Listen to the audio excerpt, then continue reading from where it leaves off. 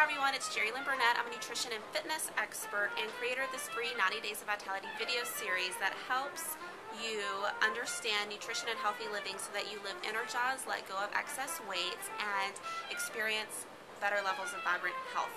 I'm with my friend Cheryl today. She's a financial planner at Merrill Lynch in downtown Boston, and she's a busy young professional that tries her best to stay healthy on the go. And I just wanted to ask her what her best tip was for living healthy on the go, because a lot of the audience is busy, on the go, on the fly, and have trouble picking healthy options. So what's your best tip?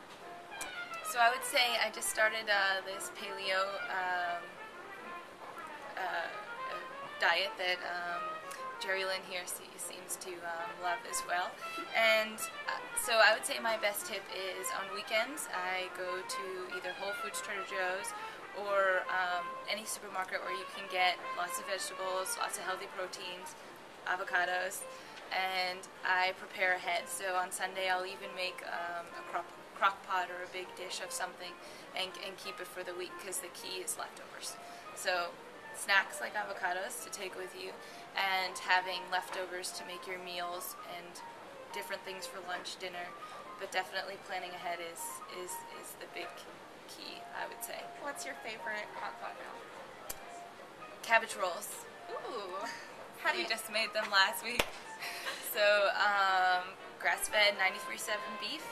In cabbage, you have to get, I forget what the kind it is, but it's you'll see anyone that has like big leaf cabbage. And there were spices. I've only made it once, but it was my favorite. Spices and vegetables cut up. Put it into the you cook the cabbage ahead of time. Put it into the or boil it for a bit.